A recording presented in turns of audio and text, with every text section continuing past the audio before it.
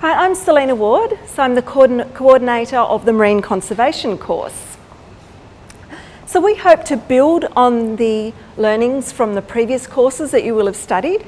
Ours is in January, so you will have had a whole semester by then.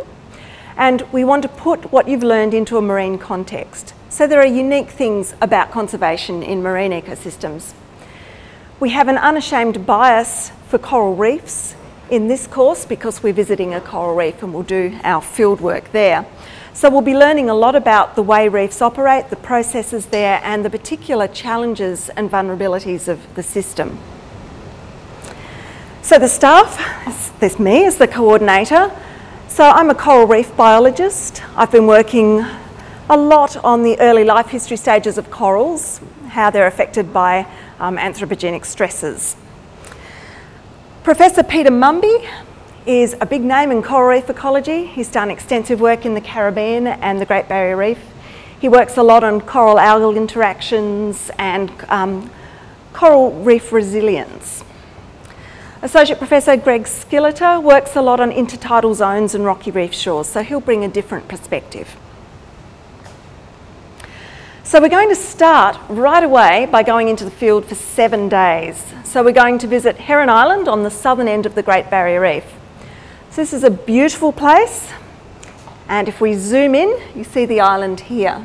It's about 2 hours offshore via a catamaran. It's an ideal place to study coral reefs. The University of Queensland owns Heron Island Research Station, which is really the premier marine research station in the country. It houses about 120 people and it has fantastic facilities. It's also ideal because the island is surrounded by this reef flat.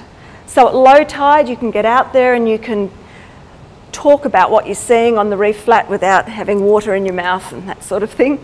And you can do really good survey work there. On the high tide, you can swim out there. It's a really good and safe place to snorkel. So this is a view of the island from the edge of the reef flat. You can see there's a lot of coral growth on the reef flat. There are sandy beaches too, beautiful places to swim. This is the north end of the island. Along this stretch, we get a lot of activity with sharks and rays. It's a great place to swim. You'll become familiar with the wreck. This is the opening to the channel where the ferry comes into the island. This was placed there to stop erosion many, many years ago. So this is the research station. You can see the solar panels on the roof here. It's big, covers a lot of area. On the island also there's a resort and there's a National Parks office, but that's all. The teaching facility has a computer room cum library, a seminar room and 2 teaching dedicated labs, which is along this block here. And this is the kitchen, vitally important area where we get fed. These are some of the sorts of activities that we'll be doing on the island. Survey work on the reef flat, photo transects at high tide. This is a coral physiology laboratory that we'll be doing. And this is one of the teaching labs where these students are doing a diversity exercise, looking at all the animals in the rubble, which is huge fun. Now, January is the perfect time to be at Heron Island. It's the time when the birds are nesting. So at this time of the year, we have around 100,000 of these birds, the white-capped noddies. You can see the chicks in the nests at this time of year. It's also a great time for looking at the turtles and really understanding the sorts of issues facing turtles in these areas. In January, the turtles are still coming up the beach to lay their eggs, and the hatchlings are coming out of the eggs. So it's the ideal time when you get both things happening. So what will we do there?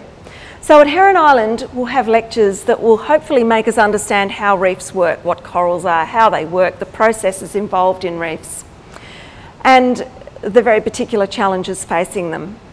So we'll do a whole lot of exercises that will show us how we monitor and survey reefs, and we'll look at measures of health in corals, so our coral physiology exercise, looking at the real basics of how corals work and how they're functioning. We'll do a range of survey techniques such as manta towing with a board behind a boat, You'll do plankton trawls, you'll do different transect surveying techniques and learn about which ones answer which sorts of questions. We'll learn some coral identification, we'll learn about coral disease, how to find it, what it is. We'll do a diversity laboratory as well. In that 1 week, we'll do research projects too. So everything that we do in these activities will be generating a data set, so it'll be very applied. But we won't be analysing on the island, so we're going to spend our week getting in the water as much as we possibly can while we're there. So when we get back to Brisbane, for those last few weeks, we'll have lectures. Now what we'll do is tie in all the material that you learned at Heron Island and see how that applies to conservation theory, marine park management, marine park planning, that sort of thing. The data sets that you've collected, we'll analyse those. We have a statistician working with us and we'll write reports on those data. We want this to be a really interactive course, so we'll do a lot of workshopping, discussion sessions, that sort of thing.